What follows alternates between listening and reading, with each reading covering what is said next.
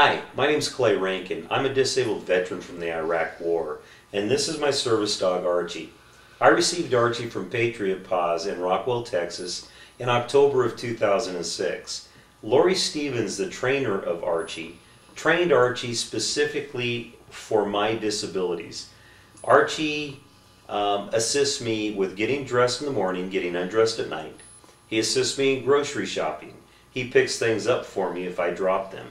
If I fall down, Archie will stabilize himself so I can use him to get back up. If for whatever reason I can't get back up, Archie will find help for me.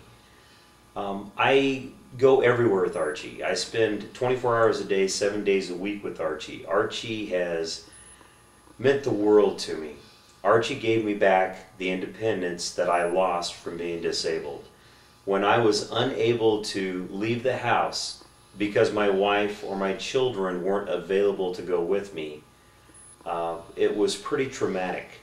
When Archie came along, that was no longer the case. If I want to go to the store, I can go and Archie will go with me. I don't have to wait for my wife or my children to be available to take me. An unintended benefit of Archie was that he also cues on my post-traumatic stress disorder. If I become anxious in public, Archie senses it and responds to it in order to bring me back from that stressful situation. Archie has been the difference between being homebound and being independent and allowed to go out into public.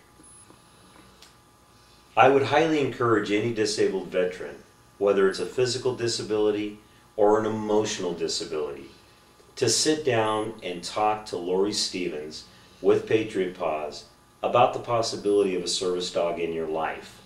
Now understand, the commitment of the service dog is not one way.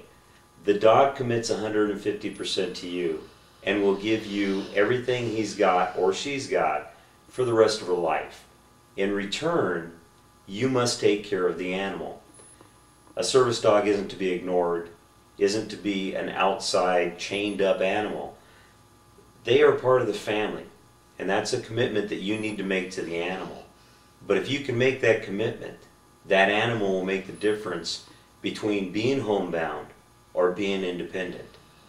Please contact Lori Stevens and discuss the possibility with her.